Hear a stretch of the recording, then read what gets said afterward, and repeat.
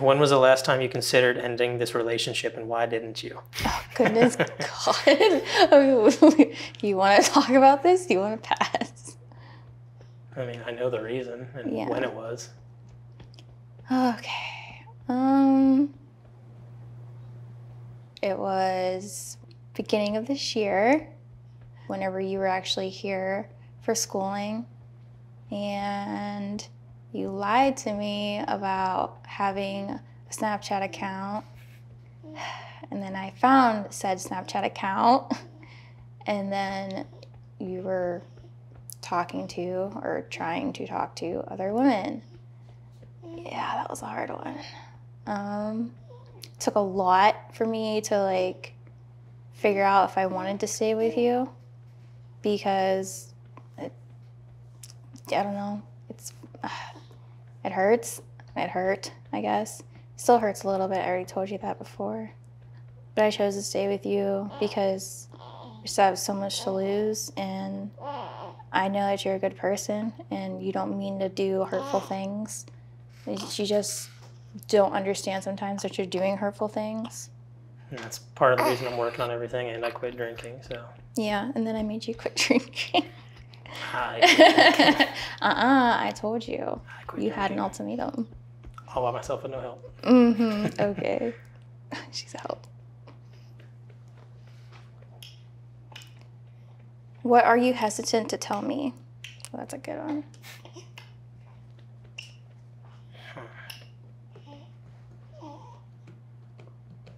You good job.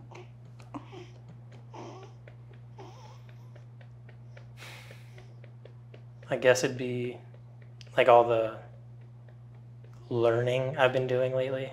I've been watching, or not watching, I've been like reading and looking up like, not really like empowerment videos, but like,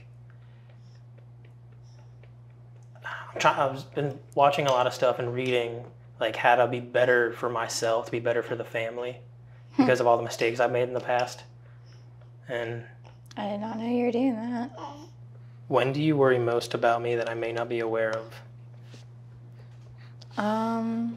Well, you know I worried about you a lot whenever you were on deployment, but even like now, it's kind of like whenever I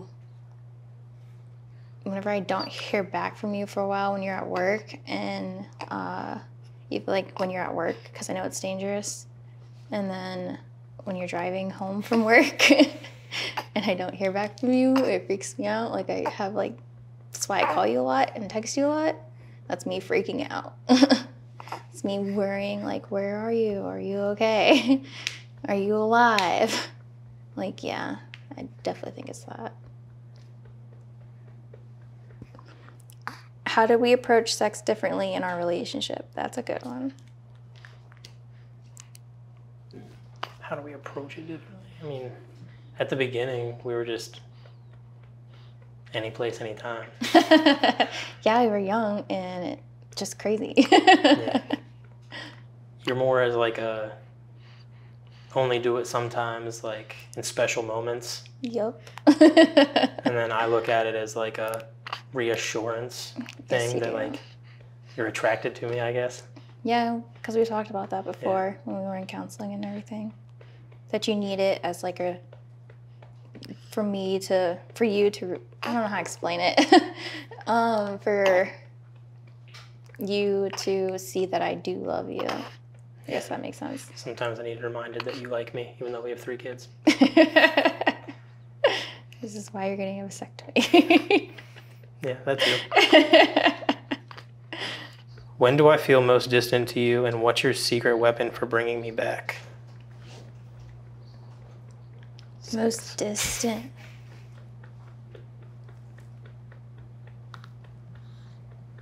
I think when you get like too much in your head and then you start to like just block off us as a family and like even me individually, and you're kind of like you're just kind of in your head and you're just thinking all these bad thoughts and everything, and then I'm like, you need to snap back into reality because that's not how it's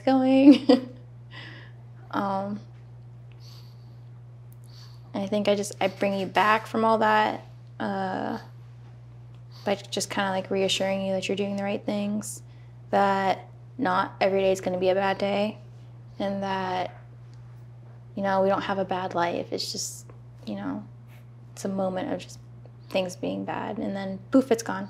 Everything's better. How do you love me? How do I love you?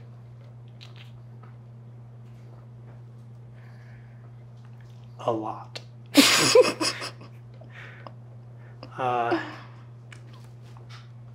Pretty much asking you what you need. Mm-hmm. Makes my life easier if I just ask. Just be vocal. Don't like sit there and think about what I need. Ask me. Well, that used to not work. Yeah, I know. It changes every time. Mm-hmm. It's because when you fill up one bar, you have to fill up the other. You can't keep doing the same thing over and over again. How do I love you?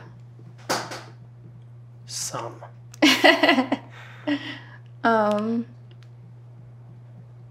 whole bunch.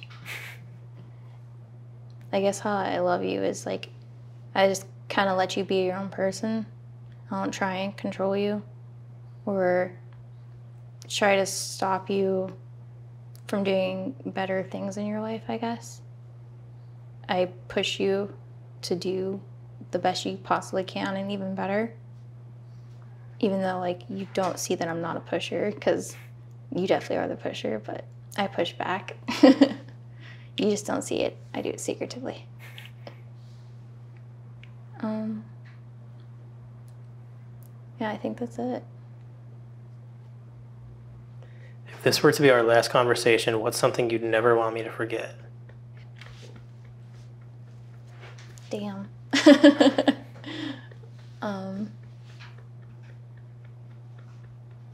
That I'm gonna make sure nobody ever forgets you. Especially our kids. And that you made a bigger impact than you possibly could think. Short and sweet. What's something you think I need to hear?